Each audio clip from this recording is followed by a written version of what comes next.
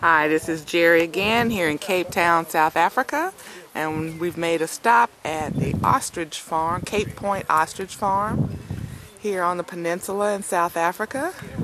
And our group is going to spend about half an hour here checking out ostrich products and the live ostriches. I see one over there. There are a couple where they raise them and perhaps sample some ostrich meat, depending on what people's tastes are. But we've already seen a family of baboons on the way here. So it's just amazing how rich in culture and scenic beauty and wildlife there is here in Africa, here in South Africa in particular. And like I said, we couldn't have had a better day weather-wise, because I mean, it's about 12:30 p.m., right about lunchtime, and as you can see, it's just beautiful. It's a gorgeous day.